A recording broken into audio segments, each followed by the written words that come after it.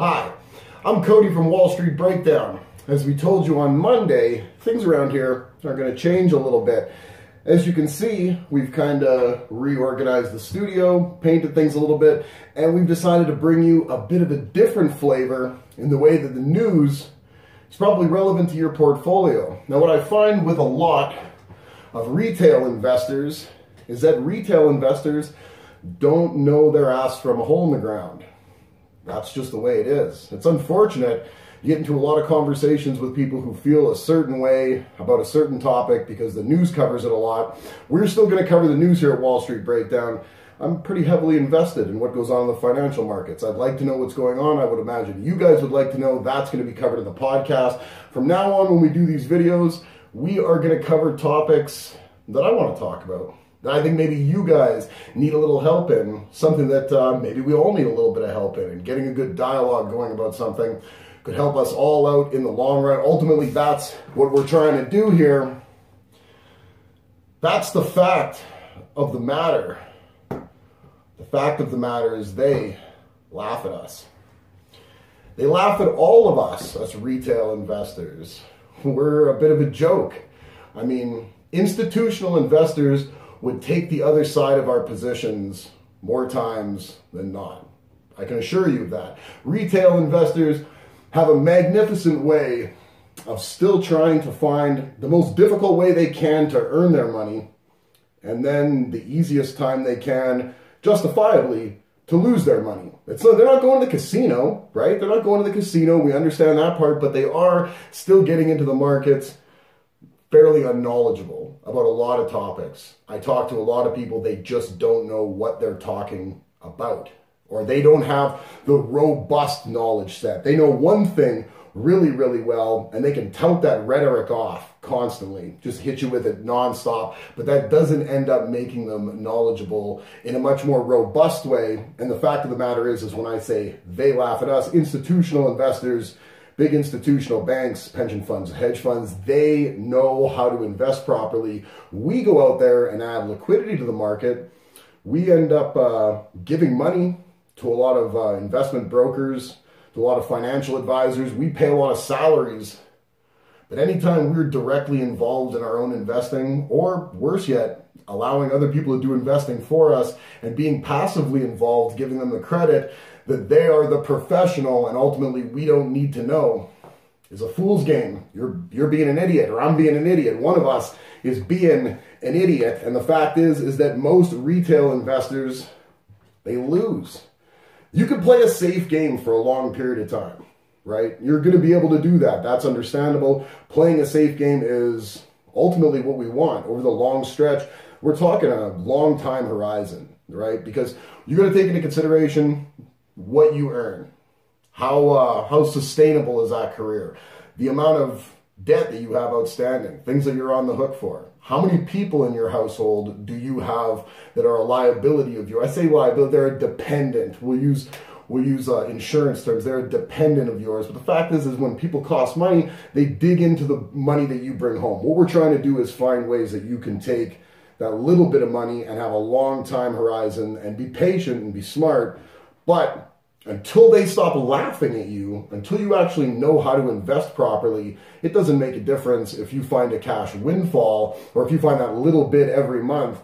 Not knowing how to do things properly is not going to be giving you any type of edges. So I'm going to give you a little bit of a breakdown of some things that I think are really important to just get knowledgeable about. So we'll cover all these topics again in later videos. We'll get in depth about all this kind of stuff. I hope to get into dialogues with a lot of you guys about as much of this as we can. So we'll break this down, but I'm going to give you a nice general overlay of some things that I find very, very important when you're first becoming a retail investor. First steps. These are the first things that you're doing before you know anything, before you've gone to an advisor and you're checking his background, before you're making any kind of suggestions for purchases. Let's do this. This information is readily available on the internet already. There's a lot of opinions on the way you should do things. These are my opinions, the right opinions. Trust me, if you want to make money and not be laughed at like an institutional investor, like an investment bank, then you should probably invest like an investment bank. Just saying, right? Do exactly what the successful people out there are already doing. Have you ever heard of the 90-90-90 rule? Now, this is something that this the numbers aren't perfect, you know, but the fact of the matter is the ideals behind the numbers are basically right on the money for what they're trying to teach you. So the 90-90-90 rule basically means that 90% of retail investors will lose 90% of their initial principal, the initial money they put in, their margin, within 90 days of opening that account. 90% will lose 90% in 90 days. Is it real? Is that number 100% real? I can't tell you that it's real or not. I can't tell you that there's statistics out there specifically showing this, but I can tell you that when you get this type of talk from people on the big side of money, the investment banks, the brokerages, and they talk about this being real, and they talk about seeing a lot of clients, it's the turnover, the churn rate is high when you're talking about retail investors, especially guys working on their own platforms at home, the really busy platforms that got all the bells and whistles that basically are encouraging you to make transactions at all periods of time, right? The more transactions, the more you feel like you're playing the game. And ultimately, that's where they end up making their money. 90-90-90 rule means that for basically every one of us that's able to figure out the market on a retail level and how to actually go about investing, there's going to be 9 of us that are sure that the game is rigged, or consistently do this turnstile approach where they come every year, every 2 years with an account, 4 or 5 grand, whatever it was they built up, and they blow that account up and we reset again. It's just not a good way to do business. You know, it's not a good way. It's not going to help you. You would be much more helped if you spent the time, research the things that are going to be the most beneficial to you, the things you're going to be able to put into practice, and then went ahead and utilized those to branch off into what is a large body of work, of topics, of strategies. Let's face it, if you want to assume that the stock market isn't daunting, it's very daunting. But so is earning a paycheck for the next 35 or 40 years of your life. So is planning for your retirement 40 years on the horizon from now, right? Those things are daunting. You've got 40 years. You have time to learn this. It's a matter of investing the time in learning it, right? So 90-90-90, I mean, just keep that in your mind. It's not because the opportunity isn't there.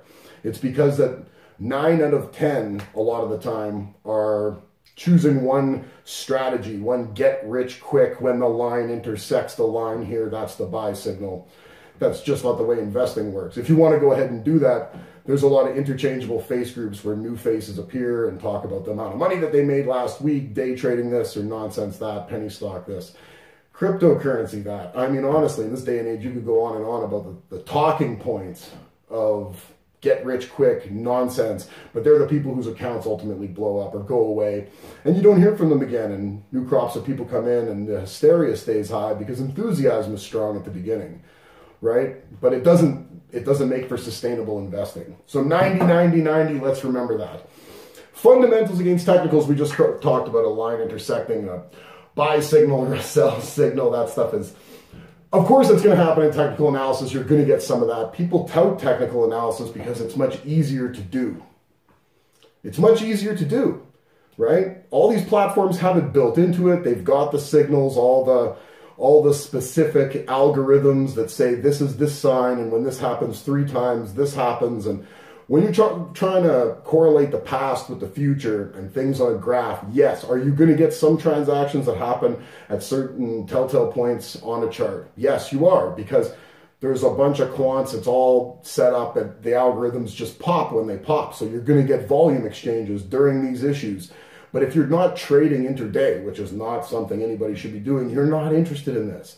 These are not the signs, right? You do some technical analysis. When your fundamentals are done, you go and do all the technical analysis in regards to that company, that sector, its competitors, people it does business with, if it needs to hedge fuel, whatever it happens to be. There's 100 million reasons why you might be doing some technicals on this, but you're doing the fundamentals first. The fundamentals end up being 75 or 80% of things. Do not believe these people who tell you technical analysis is going to do anything for you. Technical analysis is all machine-driven, computer-driven algorithms. If you're trying to chase the money based on where charts intersected in the past as to where they're intersecting right now in this moment, you've lost the point. I wish I could help you, but you've lost the point. You don't understand. You don't understand how all the best investors in the world have made billions of dollars, not millions, invested in tens of companies, that significant investments, and made copious amounts of money. All right. If you talk about Warren Buffett, if you talk about any of his cohorts, Charlie Munger, the way they invest over at Berkshire Hathaway, I mean, you see the way a company properly does their due diligence on the fundamentals end. And if the fundamentals work out, and we'll talk about fundamentals in a much broader topic than this, so I can really explain to you what I feel fundamentals are, and they are basically what you've heard they are, or what you could find out from them already. Like, you go look at a video, go read a book. The fundamentals are the fundamentals, but we'll get into them from the way that I perceive them. Just, that way you guys can hear me tell you what I think, but it's not something that it's going to be a whole lot different. It's going to be a lot different than the way you get taught on the internet the majority of the time, which is that technical analysis is more important than fundamental analysis. You're going to find a lot of technical analysis information, things that are going to try to steer you over to technical analysis because it's a lot easier. There's all these signs, right? There's not a bunch of signs. The fact of the matter is a good investor at an investment bank, that they have an 18-month, 24-month horizon on things they're long on. They can see the future. They're playing the future. They're not playing intersecting lines. They're playing the future, and they're playing it based on the fundamentals of that company, its sector, the way everything that feeds into that company and its sector are all interrelated, and where things are going on a global scale. It's very deep, but once you get used to doing it, it becomes the only way that you can actually analyze a company for what it's going to do if you're not planning on really short time frame positions, right? Not short positions, but a short time frame. So if we're talking about a portfolio where you're in something and you don't stay in overnight or whatever, this is not what we're talking about. I'm talking about being able to retire. I'm talking about investing over time and allowing compound interest to succeed for you. We're not having a conversation about the nonsense that is technical analysis versus fundamental analysis. That's not just going to be a conversation that we have here. That's for the birds, not for here. We're talking about the way things actually work and the way they work successfully for the people who invest the most money in the world. So why wouldn't they work for you? Unfortunately, there's a little more reading and a lot less sell signal, buy signal charts. That's just the way things are. I'm going to teach you guys a few things that I think are prudent to have as an investor, a retail investor. You're going to need to have these. So this is going to be 6. I've got them in 2 separate categories: a practical behavior category and emotional response, emotional behavior category. So things you're going to need to know practically is you're going to have to understand that the time value of money, of your money, is receding. It's receding hourly, every moment. If you don't have your money invested or put away in something under your mattress, in your savings account, it's not happening. Not even today is it acceptable. You need to be doing something, and you need to be doing something right now, because the time value of money is receding. Inflation ultimately crushes how much a dollar is worth today compared to how much the same dollar is worth in your hand next year at this very date. Doesn't matter what date this is. Inflation, 1.8% this year in the United States, something like that. It's not great. Inflation's normally higher than that. They actually shoot for higher inflation than that at the Federal Reserve. But inflation still is taking away the dollar value of the dollar that you hold at all times. You need to be doing something. You don't need to be taking a whole bunch of chances. If chances aren't for you, that's fine. You could be in short-term treasuries. You could do so many. You could be in the 1 year, the 3, something very, very easy. But you need to be doing something to stave off that eroding from the time value of money. I implore you that this is in a practical manner. You need to understand the time value of money. It's a very simple concept. You need to understand why you need to be doing something with all liquid assets that you've got. If they're just sitting around, if you're hoarding money under the mattress, I'm not too sure how many people still do this in this day and age, but I'm sure there's the occasional hoarder out there. If it's under your mattress, you've got to be doing something with it. There's no two ways around that. We need to actually be accounting for the time value of money at all points in times. MERs, or expense ratios, management expense ratios. If you're invested in anything through your RRSPs, through your 401ks, If you're invested just individually in funds, any kind of fund is going to have an expense ratio. Mutual fund, everything. The more fancy the fund, the more managed the fund is, the more expensive that fund is going to be. That fund is going to take money off your principal, off the money that you have in there every year. If that fund is up 7%, it was maybe a down year, right? So the fund's up 7%, but the MER, because it's a heavily managed fund from some fancy mutual fund company, could be 3.5%. That's 7.5%. 7% becomes 3.5% when you take the 3.5 MER off. The expense ratio is vital to understanding how you can preserve your principal that you've got invested. Forget about down years. You're worried about people eroding money off their commissions or their management on the years that you're up, because 7% becomes 3.5%. very quickly with a very high expense ratio. Then on top of that, we talk about that first topic, the time value of money takes off another 1.5%, 2%. Man, with inflation and people taking their cut off the top on a year that should be an average year, 7%, you're not really doing as well as you could be. I would suggest finding expense ratios, especially in your very early investing when you're not picking really specific funds, manage the specific way. You like the fund manager, the style he does his managing. I mean, I would never be too tethered to any of this kind of stuff, but maybe that's your bag. You decide what you want to do. But I'm saying, look, you go find a low expense ratio index fund. You've got the S&P up almost 20% last year, NASDAQ 28, Dow Jones, up 23, 24. You could be in an index fund that doesn't need to be managed, that you're going to pay 0.75 out of Vanguard or something for. You know, you're going to pay different even for index funds. I'm telling you that. If you go out there and look, you're going to pay different prices on management expense ratios or expense ratios for in the same mirrored index fund. You need to know where you're buying your stuff from. Don't worry about the fancy, the lettering on the letterhead. Who cares what company it's from? Care about your money. Care about your gains. They don't. They don't care about you. That's why they're laughing at you. That's why they laugh at you, for real. It's because they don't care. You're a mark for it. I'm a mark for it. People go out there and you want to be invested through BlackRock. You want to see Goldman Sachs. You want to know that you're invested through these. It's the prestige of the bank name. They're laughing at you. They're already making their money. They're making their money. Do you think Goldman's proprietary desk doesn't make money?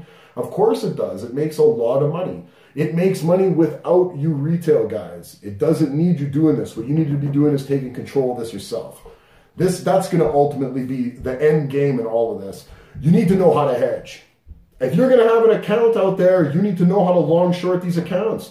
If you don't know how to buy an option, how to buy a put position on something because you're trying to hedge the upside and the downside, you are missing the boat on this entirely.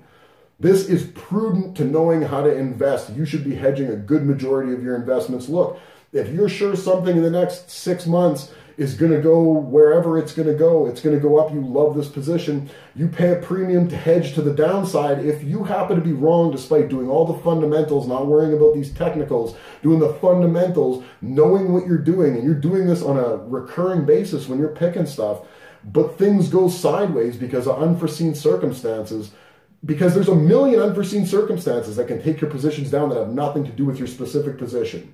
I'm telling you that. Economic, war, there could, a million different things could come in and be the crux that changes the way everybody takes the way that company's operating. You could fall out of favor really quick. Things change. So let's say you've got a up position, right? You think everything's going to ride. You're good with it. Let's put the position on good stuff. If you don't hedge that so that if that does take a turn backwards and you just paid that premium that you could get out at that price that you set the put at, you get a put that can maybe save you losing $1,000 compared to you holding on to a position you know you shouldn't hold on to, and you hold it all the way down to something and lose $5,000, $3,000, whatever the principle was that you had on. Hopefully you're not out there playing with too much leverage or anything. If you're new and if you don't worry about leveraging anything, Don't get a margin call. Don't get your spot blown up. Just invest. Just invest with your money. Take it very light. Take it very slow. Learn these individual skills in a practical way out there doing it. And then on top of that, expect to find that you're going to end up having these pitfalls, and take them as learning experiences, but take them as learning experiences with a small modicum of money that you do have allocated to each position, right? So again, hedging. You're going to want to have a safety net against something for some reason not working out. An investment that you were sure was going to work doesn't work. So the difference is you don't make $3,500 on the upside like you were going to make. You make $2,500 because you paid a premium to the downside, but if the downside protected you from potentially losing multiple thousands as opposed to the 1,000 you lose or whatever it is, it is the only way to play. There's no way to hedge yourself in other gambling. It's gambling when it's one way. When you're like, let the horse ride, let it ride. I'm the man. I know what's up. You just let it do its thing. Yeah, then of course you might as well, kiss your sweet ass goodbye. Things are going to change on you. Your money's going to go out the door because that thing is never going to ride the way you think it's going to ride. But you hedge your positions realizing that you're only going to be right occasionally. And that moves on to the first behavioral pattern is figuring out that you're going to be wrong. You are going to be wrong lots. So the hedging is going to just help reinforce the fact that you're going to be wrong. There's no crystal ball. I'm going to get a crystal ball here, and we're going to rub it, and we're going to see if we can't predict the future. But the fact that I've never been able to predict the future in the past. I have let tons of good investment vehicles go because I was there, I seen it, I couldn't figure out how to make it work, and lo and behold, they do crazy money. Crazy money. What are you going to do? You're not going to get them all. You got to just resolve to the fact that you're going to be wrong. You're going to be wrong. So get over yourself. Get over your ego problem. Get over whatever it is that brought you into this game to try to make you think that you could become a millionaire overnight, or that this is easy, or that you're just going to be right all the time. You're not. You work out, go to the gym. Go to the gym. The gym is a good proving ground for that, because at the end of every set, if you take those sets to failure, those weights, no matter what size they were, no matter how much they weighed, they beat you. They beat you down. Then you got to pick them back up again, only knowing again that you are going to fail. You may succeed for a very long period of time. You're going to dominate heavy into sets, but then at some point, failure comes knocking on your door, and you need to pick your bitch ass up and get back to work again, because that's the way it works. Failure is a part of it. That's just a part of it. So you're going to have to learn to understand that you're going to lose a lot of positions. So we go back to the hedging, and hedging your positions is the only way that you can quell that trader's ego. Trust me, you start making money, you start doing things properly, you know what you're doing, everybody around you knows what you're doing, because a lot of people don't delve into this. So unless you're doing this and you work at an investment bank, or you work in insurance, you work with people that are heavily invested, actively invested, you are going to be one of a small group of people in your inner circle that do this. Even though every nickel and dime in the world, everything is basically publicly traded money, or was a bond at some point, a municipal bond, provincial bond, state bond, government bond, whatever it happened to be. Almost everything was paid for through some type of investment or investment derivative. The money's out there. Not learning this is ridiculous. I mean, I'm just saying that. So you're going to have to resolve to the fact that you're a loser. You're a loser. We're all losers. We're all making mistakes in this all the time. Not all the bets you put down are going to turn out to your advantage. But if you're doing the work, it's the work. Trust me. It comes down to the work. You're going to have patience. This is not something that's going to turn over in a short period of time. You're not going to become rich overnight. You didn't invent the yo-yo or anything, right? So get off your own nuts. You're not expected to become rich. Don't put that pressure on yourself. That's not going to do you any good. That's not going to help you make any kind of good investment decision. That's going to make you try to rush things. You're going to go out there and you're going to put a lot more risk on than you should knowingly, and you're going to chase positions, and you're going to let positions get out of hand that shouldn't have got out of hand, and it's going to blow your spot up and compound it. A bunch of these little bad behaviors, a whole bunch of little ones, are going to mess it all up. They're going to mess it all up. These behavior patterns they got to be as strict as it comes. You literally have to be just stone-faced, stoic about this. Do not get attached to things. Realize you're going to lose. Have the patience. Have a horizon. Understand the way compound interest works, the benefits of compound interest. Again, I mean, we shouldn't even be here if you don't understand how compound interest works. You should If I got to do a video on that, this might be a little above your heads, but compound interest, you understand, right? Allow it to do its job.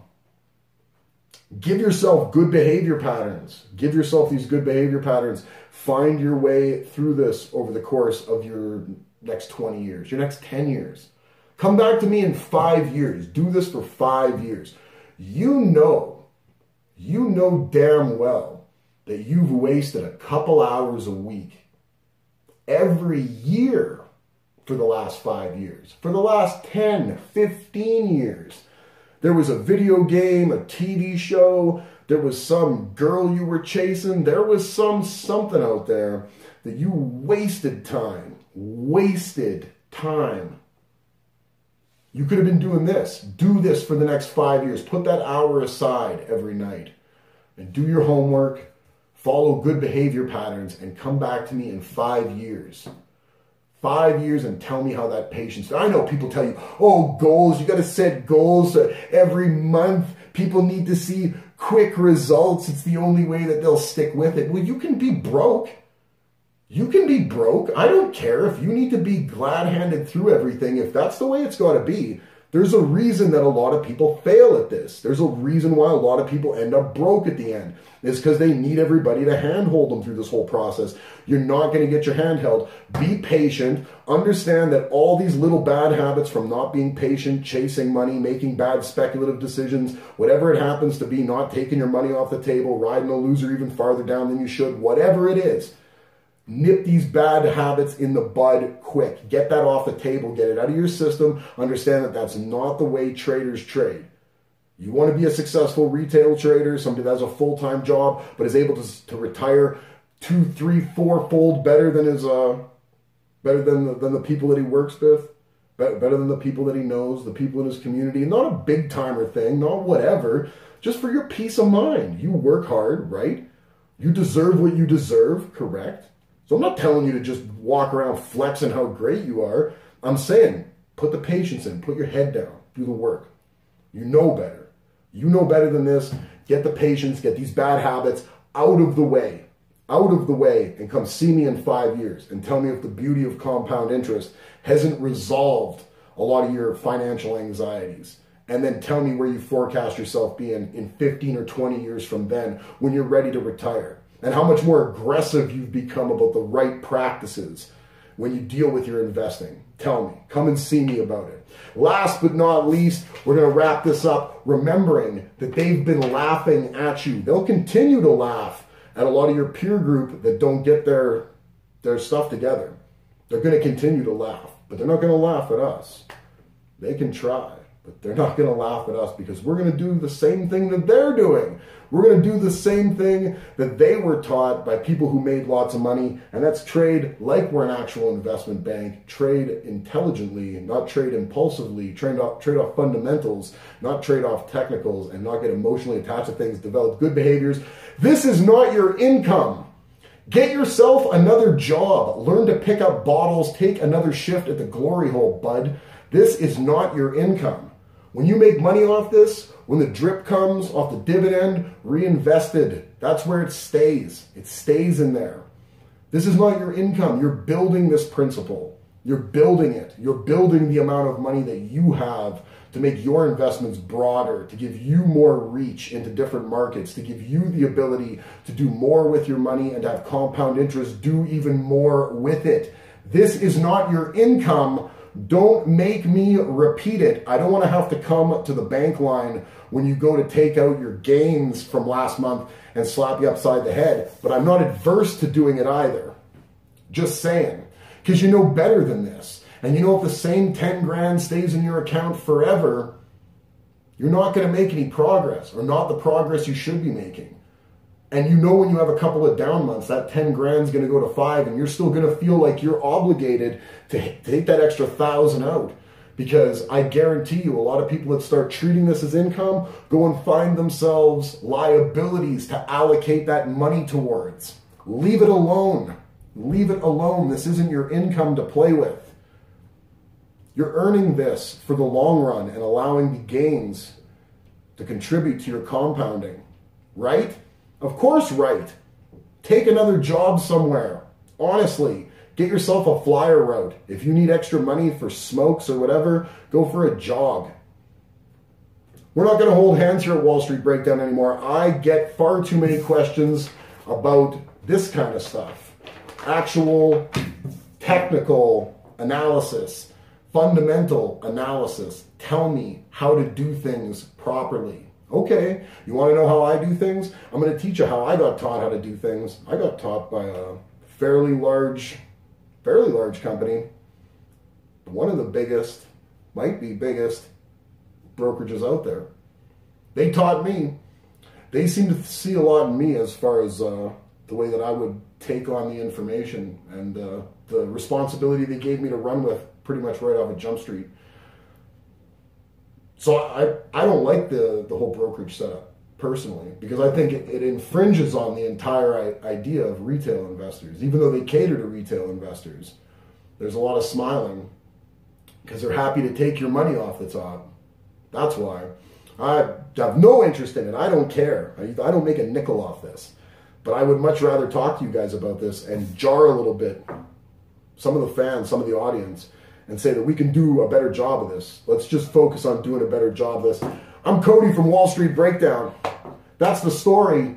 The guys out in the investment world, they're laughing at you retail investors. They're laughing at me. They think we don't know how to do this. They think because we're regular people that we're punks.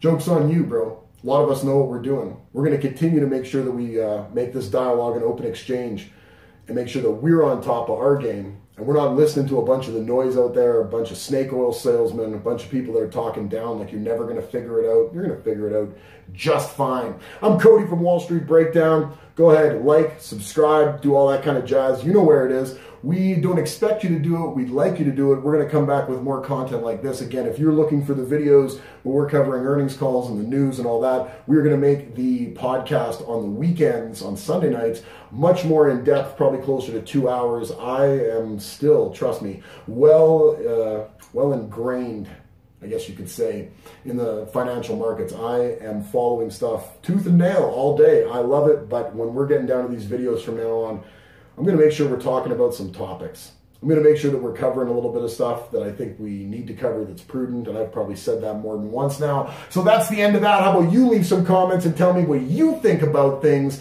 and give me some ideas. Let us know what you want to hear about, or else I'm just going to keep coming back talking about whatever the hell I want to talk about. It's my channel. I guess I can do what I want.